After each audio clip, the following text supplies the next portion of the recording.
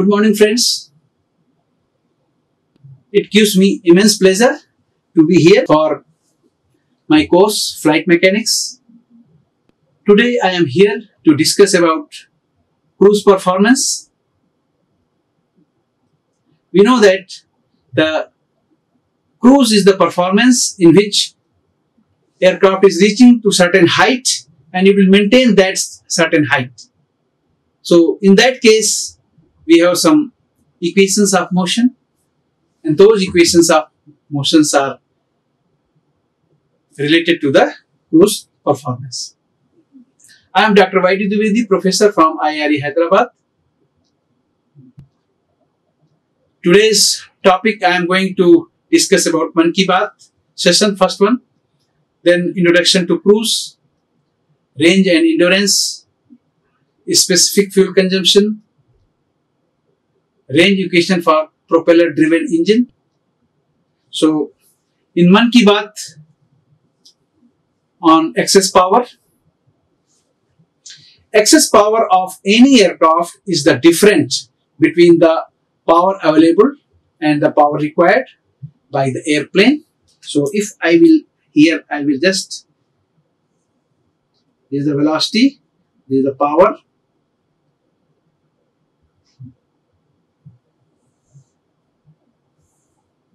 So this is the PA, power available, and this is the plot for PR, power required.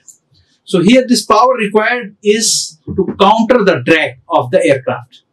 And PA is the power which is produced by the engine. And we are talking about today excess power. So how much is the difference between power available and power required? These are the excess power. So here you will get some point where excess power is 0. If the excess power is 0, your aircraft will not be able to climb beyond this. And your velocity will not go beyond this. This is the max velocity, maximum velocity. This is the minimum velocity, that is V stall. This is the minimum drag velocity, VMD. This is the minimum drag velocity. And if you draw a plot, a tangent from here, it will be cutting here. This is the minimum velocity for maximum range. To have the maximum range, your velocity should be this.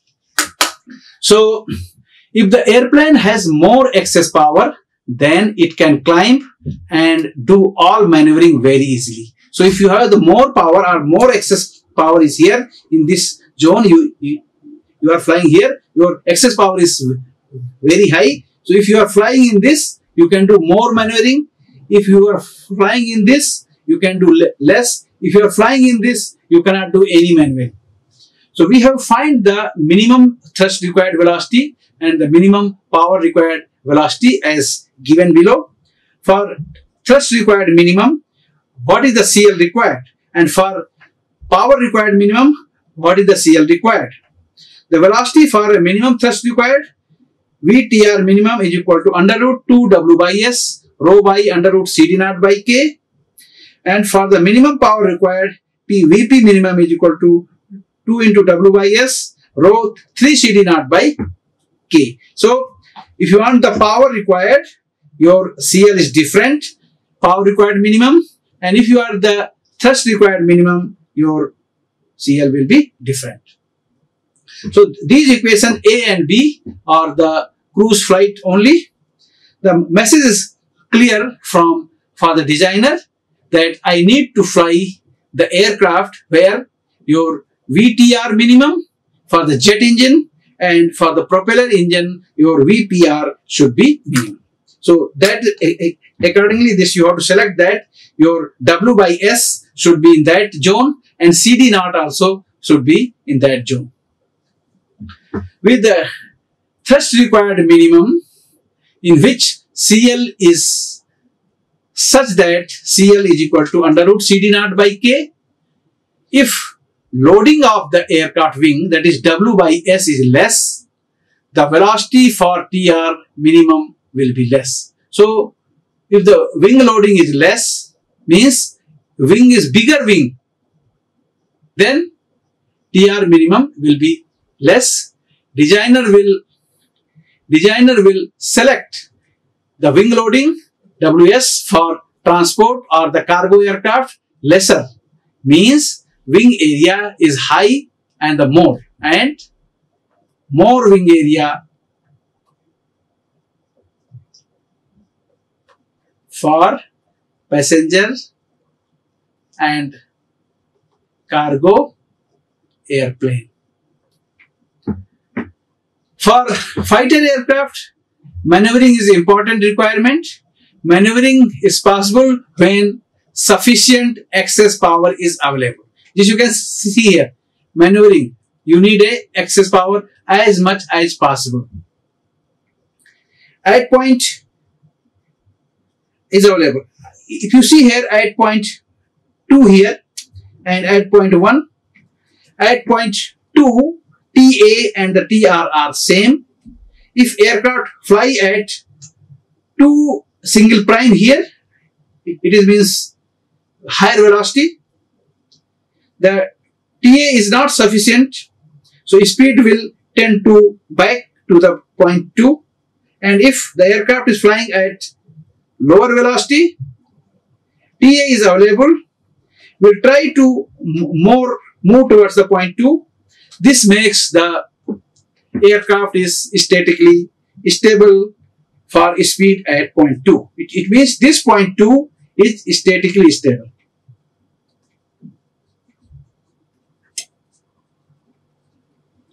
But if you see about this point 1, in this point 1, if your aircraft is flying at this,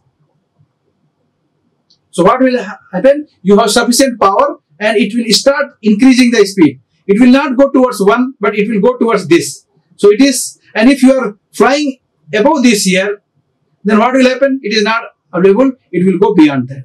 So point 1 is statically unstable. If at point 1 dash, the speed is more than the 1 and TA is also more than the velocity, then velocity will increase and will never reach back to the point 1.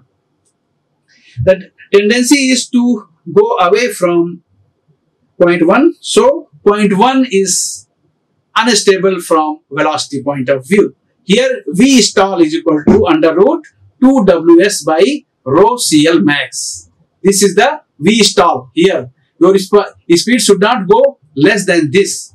So if the velocity V is less than the V stall, so then it is unstable.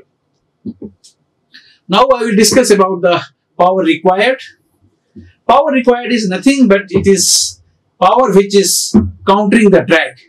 The gap between PA, that is the power available, and the power required is called the excess power. How we can add more value for this on aircraft performance? Let us draw a diagram of aircraft. It is shown here. This is the aircraft.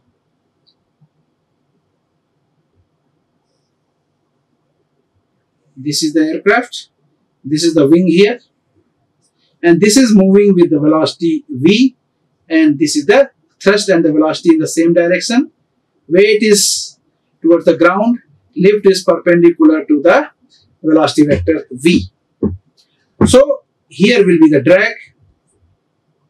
So we can see here that T minus D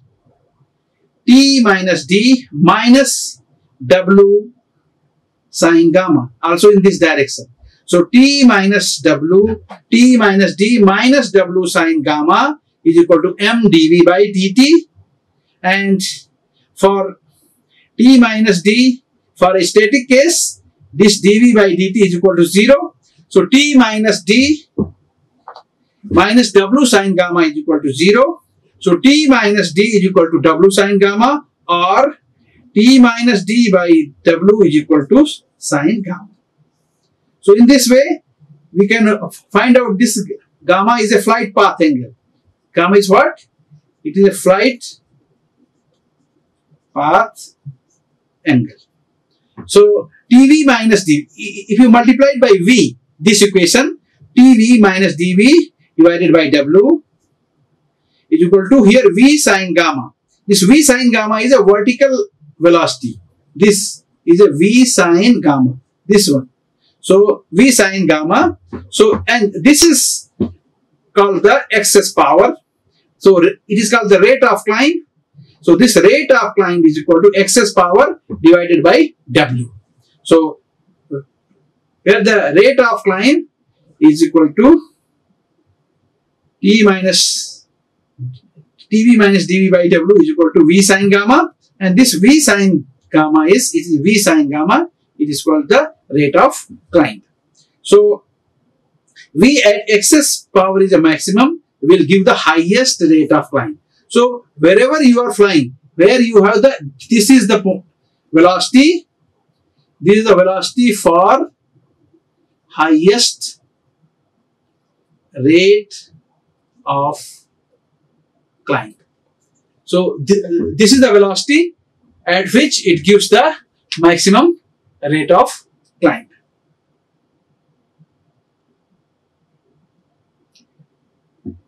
So let's now revisit that cruise in unaccelerated flight.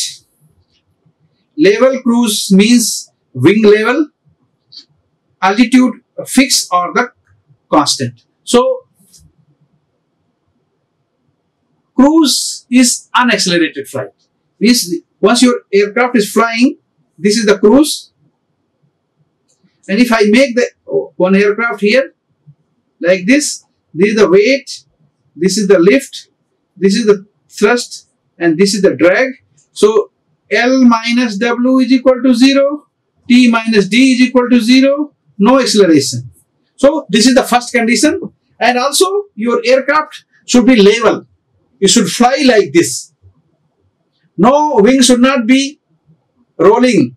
It should be straight wing like this. It is flying, and altitude, the distance between ground, it should be maintaining the same distance. If you are maintaining these three conditions, it means your aircraft is in cruise flight. To have the cruise flight, these 1, 2, 3, first should be unaccelerated flight. Second, your aircraft should be level and it should maintain the same altitude. If it is three things are there, you can see that your aircraft is in. Now we will discuss about the cruise performance. Cruise is a flight phase that occurs when the aircraft levels after a climb to a set altitude before it begins to descend. Cruising usually consumes the majority of the flight, and it may include changes in heading, direction of flight at a constant airspeed and altitude.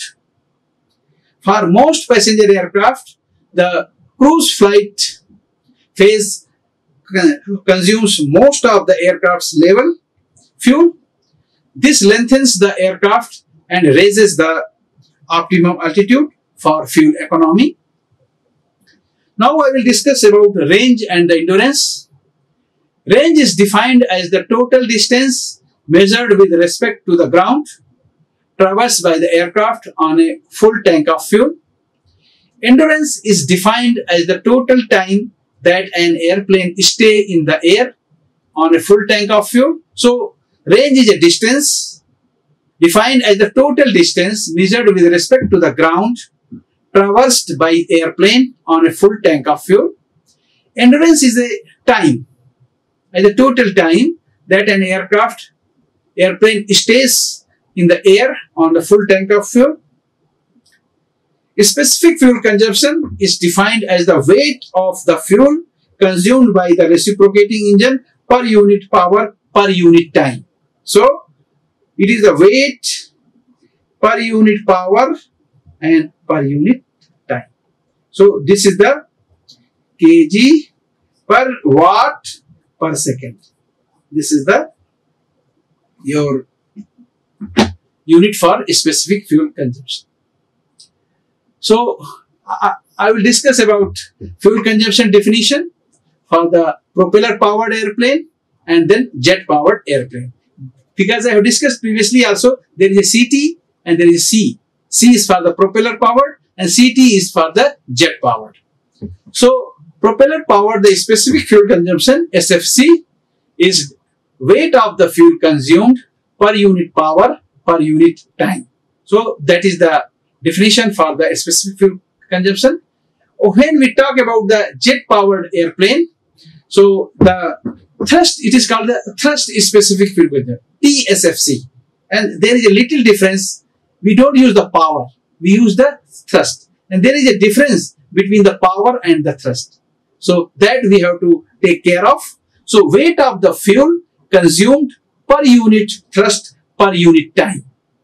So weight of the fuel per unit thrust per unit time. This is the unit, this is the definition. So kg per Newton second. Thrust is measured in the Newton and power is measured in a watt. So that unit we have to take care of during solving our numericals. Range equation for the propeller powered. Actually, this I have already covered in my previous lecture. Range is the total distance measured with respect to the ground traversed by an airplane on one load of fuel denoted by R. So how much distance it is covering by the given amount of fuel? Then we say that it is a range. Consider the following weights. W0 is a gross weight of the airplane, including everything: full fuel, load, payload, crew, structure, etc. WF is a weight of the fuel. This is an instantaneous value and it changes as fuel is consumed. Then another is a W1 is a weight of the airplane when the fuel is empty. Means there is no fuel. So this is called the W1, total weight is fuel is consumed. Now at any instant during the flight, the weight of the airplane will be W is equal to W1 plus WF. The weight of the aircraft W1 plus WF. And what is the W1? W1 is a weight of the airplane, empty weight of the airplane. Okay, empty weight of the airplane. So, and plus this is the fuel. So this is W1 is a empty weight of airplane and WF is fuel weight. Okay, so now if you see, since WF is a fuel weight is decreasing during the flight, W is also decreasing. Indeed, the time rate of change of the weight, that is dW by dt, is equal to dWF by dt, or it is WF. So where both dW by dt and WF are negative number because fuel is being consumed and hence W and WF are decreasing. Range is intimately connected with the engine performance through the specific fuel consumption. For a propeller driven reciprocating engine combination, the SFC is C is given minus WF by P, where P is a power, where P is the shaft horsepower, and the minus sign is necessary because WF is negative and C is always treated as positive quantity. For a jet propeller airplane, the thrust SFC, that is called CT, is equal to minus WF by T, where T is a thrust available and C can be expressed in terms of CT, and this we can write as a CT is equal to CV infinity by N propeller, that is the efficiency of the propeller. So where neta propeller is the propeller efficiency, equation 2 is particularly useful for generating an equivalent thrust specific for propeller driven airplane. Now we will discuss the derivation of range equation by help of this. A general relation for the calculation of range can be obtained as follows. Consider an airplane in steady level flight. Let S denotes the horizontal distance covered over the ground. Assuming a stationary atmosphere, there is no wind. the airplane velocity V infinity, where V infinity we can write ds by dt, that is distance by time. Per unit time traveling distance is velocity, or we can say that this distance, so V infinity is equal to ds by dt, or ds is equal to V infinity into dt.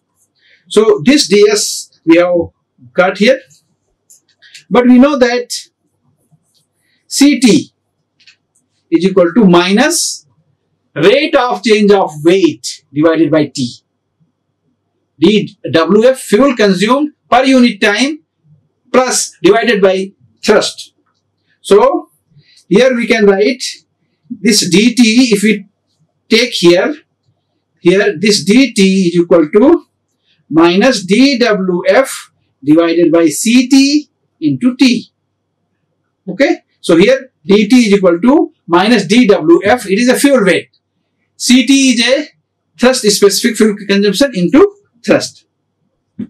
So now here we can write this ds. So here if you put ds, V infinity into dWf divided by Ct into T. So we got this distance. So now if we see that from the equation 1, we can write that dWf is equal to dW, because both are related. So now if you see, your ds is equal to minus V infinity Ct into W. For this dW, we can here write V infinity by Ct into here W by T, and this W we have made here, so it is same here. So now we can write that for the level flight, steady and the level flight, for weight we can write L, and for T is equal to, we can write the D. So this equation 4 can become ds is equal to minus V infinity by Ct. For W we can write L here, and for T we can write D here. So L by D into dW by W. Now we can see here that the range R of the airplane is obtained by integrating equation 5 between S is equal to 0, where the fuel tanks are full, and hence W is equal to W naught, and S is equal to R, where the fuel tanks are empty, and hence W is equal to W1. So we can integrate R, the range is equal to 0 to R ds. W naught is equal to initial weight. This is the final weight. V infinity by Ct, L by D, dW by D. So now if we integrate this, we can get R is equal to W1. To remove this minus, we have inverse this limits, W1 to W0, V infinity by Ct, L by D, dW by W. So now this equation 6 is the general equation for the range.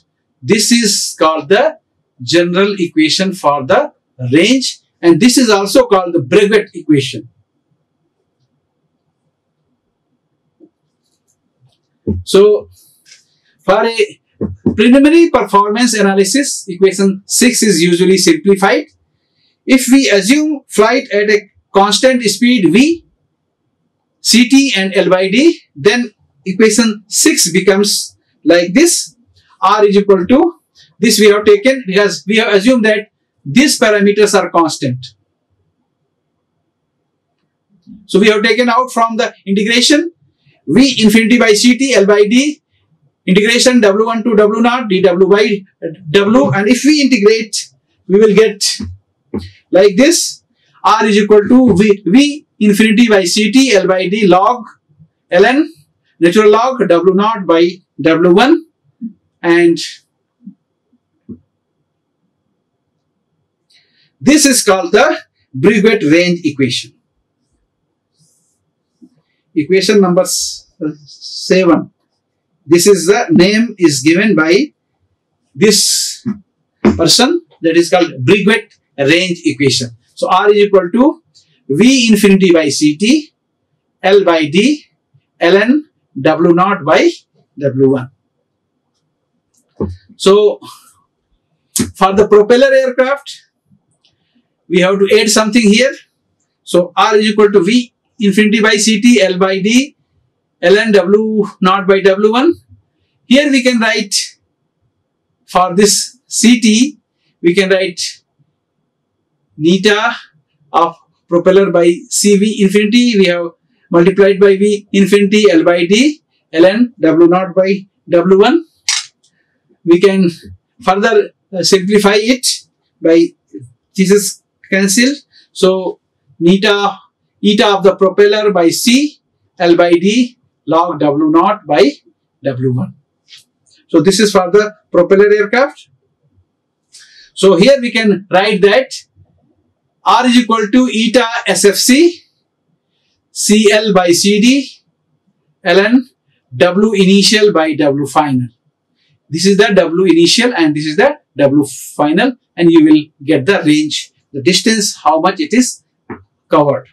How to maximize the range? So we have the, so to maximize this range, neta should be maximum. That is the first case. Your propeller efficiency should be maximum. Lowest possible SFC. This is the lowest. Your fuel consumption should be lowest. Highest ratio of W initial to the, this should be highest. Max. This should be maximum. Then fly with a maximum CL by CD. Maximum. So three things should be maximum and one thing should be minimum. That is the fuel consumption should be, a specific fuel consumption should be minimum and remaining things should be maximum. Factors affecting the range. This range is equal to neta SFC, CL by CD, ln W initial. So it is a structure and the material.